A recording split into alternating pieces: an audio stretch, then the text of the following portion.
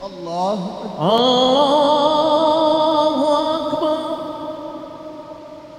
Muslim faithfuls gathered at the Abuja National Mosque for Jumma'At prayers and Democracy Day service. The Chief Imam of the National Mosque Abuja says Islam agrees with most concepts of democracy, but the reality of Nigeria fails to meet practical expectations of democracy. The Imam reiterates that the government should give priority to the citizens and admonished legislators to refer to the teachings of Islam and Christianity in the discharge of their responsibilities. Islam is in agreement with most of the concepts of democracy: justice, freedom, good governance, check and balance, separation of power, to mention but a few.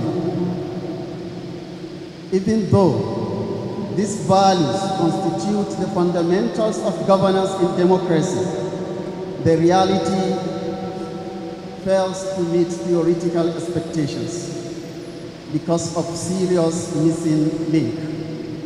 Hence our call to learn from divine teachings in governance and public life, as contained in the Holy Book and illustrated by the Holy Prophet and the righteous caliphs.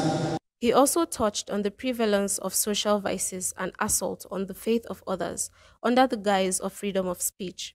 Director General of Jumma'atul Izalatul Bid'ah wa Iqamatus Sunnah, Ahmed Ibrahim Law, says that there is cause for celebration for Democracy Day, although it has been a struggle in Nigeria.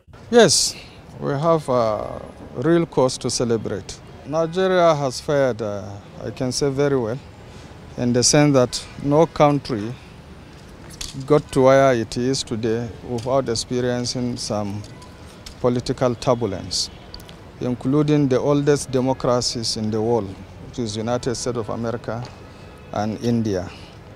It had been, I can say, a struggle.